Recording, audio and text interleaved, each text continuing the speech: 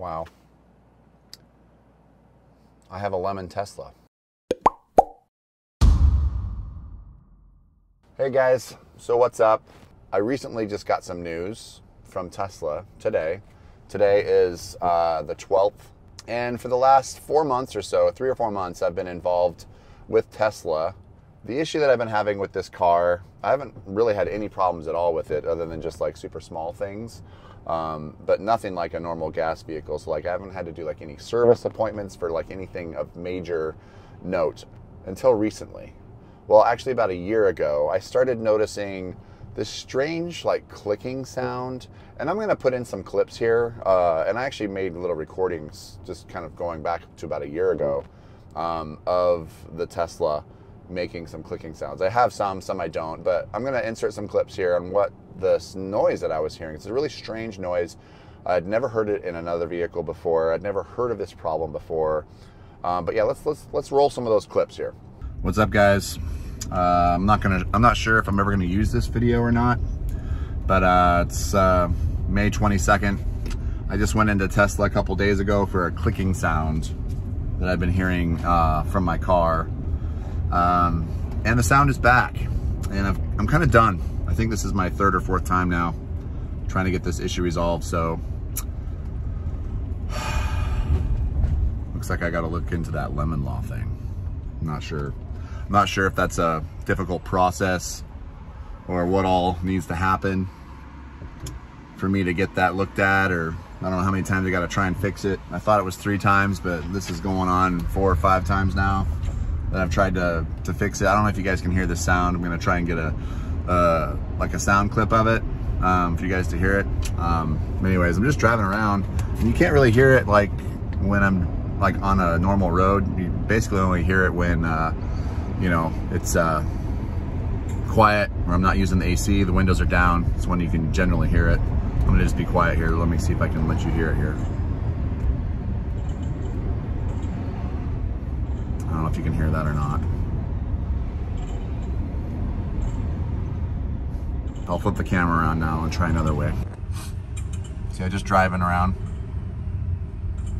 There's a car behind me, so I can't slow down, but yeah, I'm gonna try and get onto a side road here and let you guys hear it. Try to hear it. I'll try and go a little slower here.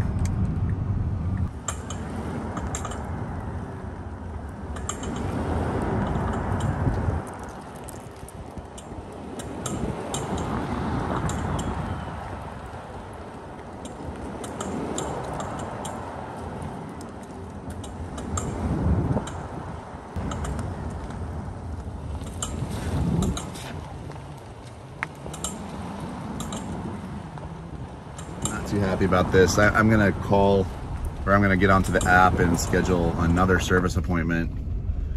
Maybe give them one more chance.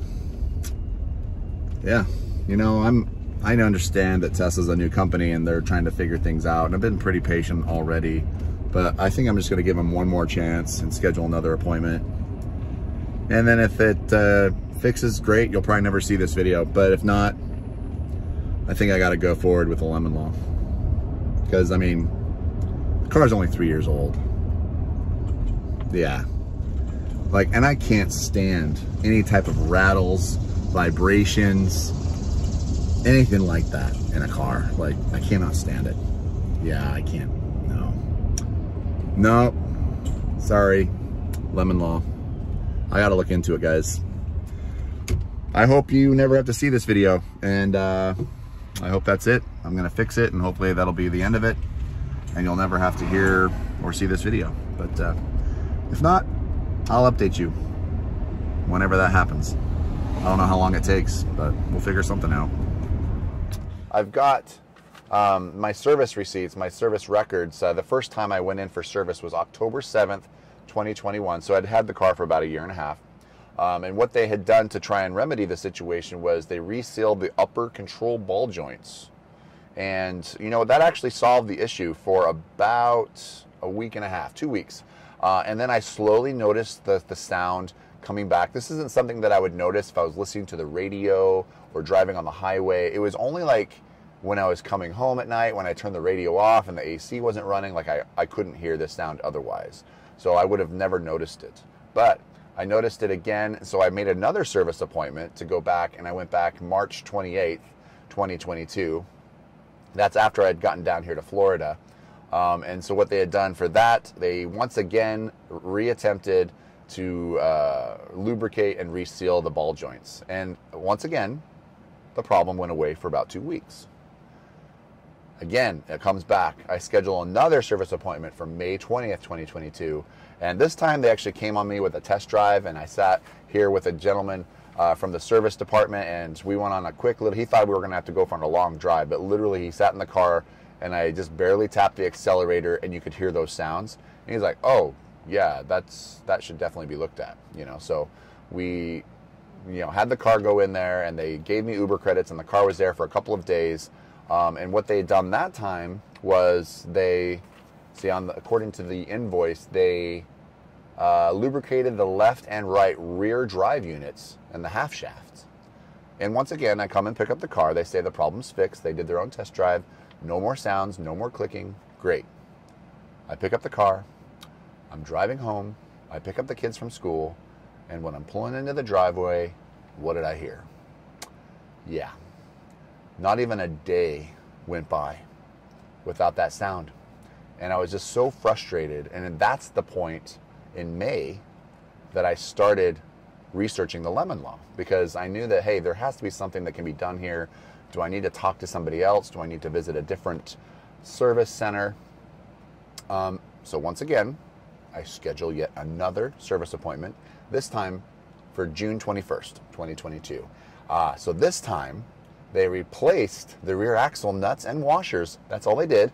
They replaced the nuts and the washers, retorqued them. Oh, and then they also said, we replaced the rear half shafts. So once again, the car was there for a few days, and I get the car back. The car runs great. I'm like, finally, they finally fixed the issue. And 3 days later, yep, you guessed it, the problem was back.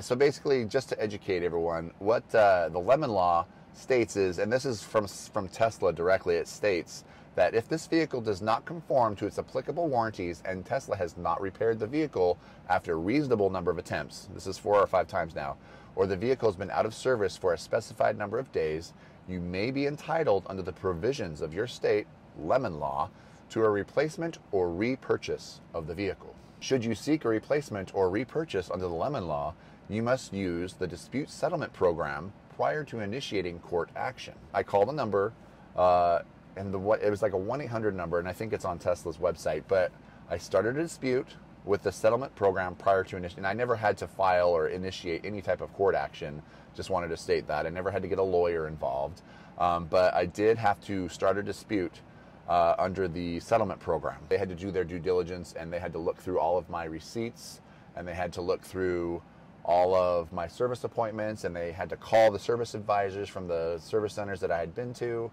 and then I hear nothing. Like, it has been since the end of June that I haven't heard anything from Tesla until the last few weeks. Now, about 3 weeks ago, I heard back and said, hey, here are your options. One, we can just completely buy the vehicle back, repurchase the car for what you purchased it for, minus the interest. So I would still be responsible for the interest that I paid towards this vehicle. And I was like, okay, that works, but then what am I supposed to drive? Like, I need a car, obviously. And so I was more interested in the replacement program. And as we all know right now, if you order a Tesla, and if you order a Tesla Model X specifically, you're in for a little bit of a wait. Most Teslas, you're about 6 months, 8 months, 10 months. I think for the Tesla Model X long range, you're about a year wait. And I honestly thought that's what my situation was going to be. And so I said, hey, you know, I want to do a replacement. Can I continue to drive this car until I get the replacement? They said, yes, absolutely. Schedule another service appointment so we can try and look at it again. And I actually have a scheduled service appointment for like next week. So anyways, 2 weeks ago, I get an email stating that they have secured a replacement vehicle for me early, and I get to pick up delivery of the new Tesla long range, Tesla 2022 now. It's got the refreshed interior. I'm kind of stoked. It's got air conditioned seats. So it's got some nice upgrades. And basically I'm just getting this car as a straight swap, like exactly what I paid before. They're just replacing it with a new Model X. And this car has just a few hundred miles on it. I believe it was like a demo vehicle. And you know what? I'm stoked. It's got the full warranty. It's not white this time. They said they had a blue one and a red one. And so I actually let my kids take a vote. We had two people, my wife and I believe my son, both chose red. And then my other son and my daughter chose blue. And so I was the deciding vote. And I figured, hey, the school that I graduated from, their colors were red and white. So we've had a white one.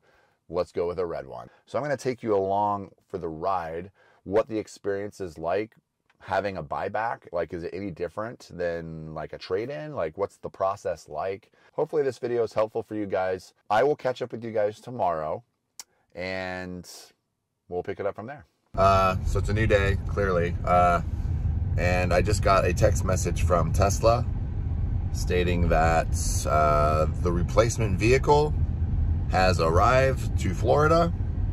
It is currently at the Eatonville Service Center. So, and they said that I could come up today to the Eatonville to do my inspection and their final inspection on my car for the replacement of my my 2019 Model X. And I actually did consider at one point just getting like a Model Y because or a Model 3 because the wait times were lower on those. But I'm thrilled to say that Tesla was able to find and secure a demo vehicle, but a 2022 Model X that qualifies for this repurchase replacement solution that they have presented to me. So I'm gonna go home, get cleaned up, and head on up there, and I will take you along with me and we'll see what it's like and what the process is like. I have no idea like how long it'll take. They just told me to get there around 9:30, so that's in about an hour from now. I'm here driving my Tesla, my 2019 Model X for probably the last time. Headed up to the Eatonville Tesla Service Center / Delivery Center. I've actually brought my car here. This particular car there, I believe 2 or 3 times now for service for this issue that I've been dealing with that I've already explained. But yeah, it's kind of a bittersweet. This car has been amazing. I've loved driving this car. Even with the issues that I've had with it, it's still been the best car I've ever had. My favorite car I've ever had. So yeah, I'm just gonna take you along. I'm not really sure what the process is like with a Lemon Law buyback replacement. I'm not sure if they'll even allow me to film anything, but regardless, I'm gonna bring my camera there because I'm gonna film the new vehicle, the one that they're replacing this one with, just to kind of film generally the vehicle, make sure everything's in order, just so I kind of have a record of what the condition of the vehicle is when I see the car, if I take delivery of the car. I'm not even sure if I have the option to decline. Yeah, I'm gonna go check it out. It's gonna be a red 2022 Model X long range. I don't even know if they call it long range anymore, to be honest with you, but it's a 2022 Model X, white interior. Yeah, that's about all I know. All right, we are pulling up to the Eatonville Service Center up here. And I just want to see if I can catch a glimpse of my Model X. It could be parked over here. Looks like there is a red Model X right up here. See that little red Model X. That might be mine. Let's see if we can see it. Looks like that might be it. Right there. All right, let's go check it out.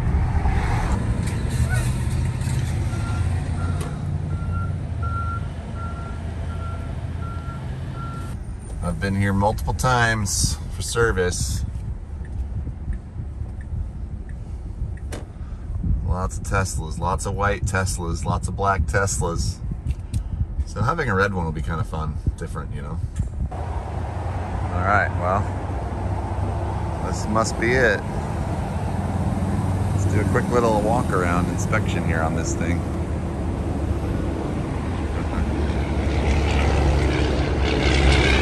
So right now, while I was walking around the car, I just noticed the Falcon Wing door on the passenger side would open just fine, but when it was closing, would catch, and the safety sensor would catch on it and wouldn't allow it to close, which is obviously an issue if you can't close your door. So they're gonna take it back and take a quick look, and we'll see what they say. As I just mentioned, they took the car back into the service area to try and check out this door. I'm gonna show you what it was doing, see if it'll do it again. But basically, when you open the door, it opens just fine. No issues here. Let's check out the interior here real quick. It's beautiful in here. Like, wow. Compared to the last one, I just feel like it's such a big upgrade. Let's just close the door. Let's see. It might stop. Watch this. All right, well, it's working now. They did a little bit of an adjustment on it. But we're just gonna kind of go through the car, check everything out. Okay, first time sitting in the 2022 Model X refresh here. Yeah, wow, this feels more premium than the last one for sure. No more key fobs. They're using these key cards now, I guess. I kind of feel like I need to pick up a couple more of those. But I'm just gonna kind of go through everything in here, make sure it's all working. How does this all work? So it looks like there's storage down in here, and that pushes back. And there's another storage compartment right here. Ooh, what's in here? Front license plate screws. Nope, we'll never use those. This is all magnetic too. It's kind of cool. There's no, just kind of sucks down. Turn signals. They're like haptic feedback. That's kind of cool. Make sure the flashing lights work. Okay. That's all work. Now this is all completely new and revamped from my version. So all of the air vents, there's no actual vents here that you can see. So you move your finger to where you want the air to go, which is kind of crazy. All right, well, we've got everything set up. We've got my phone set up as a key. And we've got my old Tesla here. Just want to say bye to the Tesla. I'm gonna miss that car. I really am. It's been great. It's beautiful. Gonna miss it. Anyways, I'm happy that Tesla did the right thing. Let's go for a quick little drive here. I'm not gonna record it because I want to be able to focus. I've never used a yoke steering wheel, so I am going to leave here and get on with my thoughts. All right, you guys. Well, it's been a couple of hours since I had my Model X Lemon replaced. I don't really want to call it a Lemon though, because I mean, it had some issues, but you know, it's been a couple of hours now. I've gotten a little bit more used to this crazy experience of driving a vehicle with a yoke. I kind of feel like I'm driving or flying an airplane or driving the Knight 2000, to be honest with you. It's a little crazy getting used to it a little bit, but cameras are calibrated now, so autopilot's working. The navigate on autopilot's working.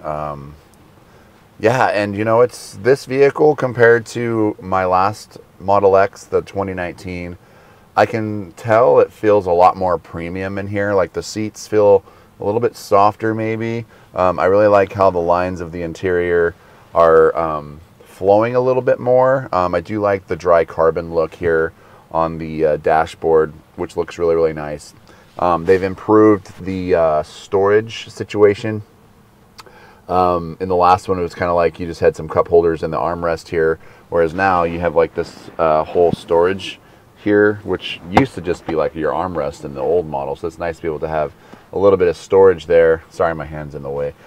Just using my phone today to film this, but really liking the phone chargers implemented in here into the center console. That's really, really nice.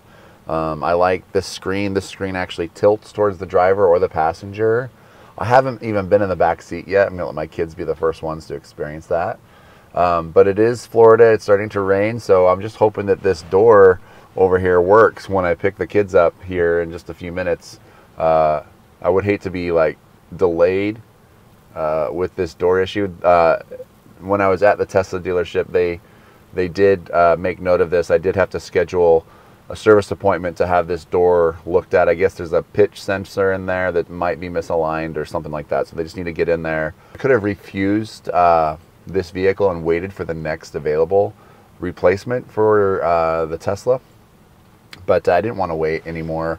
I was just kind of like, I'm already there. You know, this seemed like a pretty minor issue, something that they can just fix pretty quickly. Hopefully this one is not a lemon, and hopefully things operate smoothly and I don't have any problems with this one. Driving at home from the Tesla dealership was a very relaxing and enjoyable experience. No issues whatsoever. But all in all, feels like the same car that I had before. There's just a few little tweaks, a few quirks, updates, if you will, to improve the ergonomics, to improve the experience, and I guess the overall satisfaction. I'm loving these air-conditioned seats. Like that is nice. Like that is one thing I don't think I can live without now. But overall, the experience of going through the whole process initially was pretty frustrating, trying to get what I thought would be a pretty simple fix fixed on my 2019 Model X. Going through the entire lemon law process was not that difficult, to be honest with you. Like, I thought it was going to be like, oh, I'm going to have to get a lawyer and I'm going to have to go to court and I'm going to have to do all this stuff and reports and da-da-da. But no, it was, they basically just took my information. I had a few people call me. I had Tesla call me. And they just kind of verified everything with me. That was really it. And then today when I took my white Model X in, the 2019, they did perform a pretty thorough inspection on it, you know, verifying the VIN, verifying everything worked, that everything was included with the vehicle that was initially included, like all the keys, the chargers, the tow package, all that stuff is in the vehicle, which of course I returned with the car as well. So, and once we got the thumbs up there, like I was able to finally sit in this vehicle and kind of go through the menus, go through all of the settings, get my phone set up as a key. And that's pretty nice. I don't have to have key fobs anymore. But I do kind of like having a key fob just for, I don't know, just to have the key fob would be nice. What Tesla's doing now, instead of giving you a key fob, they're giving you these little cards, these Tesla cards, that you just simply put on the window of your car outside, and then that will unlock it. So you just give this to valet. But I worry that valet could potentially lose this because there's not like a key ring or anything on it. So maybe they make like a key ring or something that I can find for like a credit card size thing or for Tesla keys. Not really sure. I may just have to order like a key fob for when I valet or or whatever. I'm just not really sure. But yeah, I'm really happy, really satisfied with the quality of this vehicle. Let's see what my kids think about it. And if you're out there and you're dealing with an under warranty vehicle and you've had frustrations with the repair situation or having to repeatedly, if you're out there, so I would say, if you're out there and you're experiencing frustration or discouragement from continued attempts to get something fixed or addressed on your Tesla, your Model 3, your Model Y, your Model X, upcoming Cybertruck, whatever Tesla that you may be driving, just make note of everything. Keep a detailed log of your service records, your frustrations. It's so convenient that we have phones now. Like I was able to record and document the sounds. Tesla did the right thing here. I'm super impressed with the whole process today. I just had to do like a special thing with their on-site manager for the lemon law stuff, and I had to sign some paperwork there. But other than that, it was basically treated like a normal delivery of a vehicle, I think, because there were a few other people there working with the same advisor that I was working with, and he didn't do anything different with me than, you know, what he was doing with them. So basically, it was awesome. Like, I highly encourage you, if you feel like you've got something like a lemon, you can get the whole vehicle replaced like I did. So that's pretty cool. I'm happy to have a vehicle that's updated, that's probably better in a lot of ways than my old one, even though my old one was amazing and I was never planning on selling the thing. I was going to keep it forever because it was amazing. But yeah, I'm just super stoked to have this car, and I just want to thank you all for watching. I know this isn't like my normal Disney type stuff that I do here in Florida on the Single Rider channel, but yeah, if you guys like Tesla content and you want to see more, just drop some comments here under the video, and I'll try and make whatever videos I can about this particular Tesla, or even just getting on and explaining more things. If there's something specific that you'd like to see, or want more clarification on the whole vehicle replacement program that I went through with the lemon laws, just let me know. Happy to help out anyone out there, of course, that may be going through something similar, because I couldn't find much information myself when I was going through it. So I'm happy to help you guys out. But thanks for watching, guys. Keep being awesome. Be true to yourself, and we'll see you in the next one. Peace out.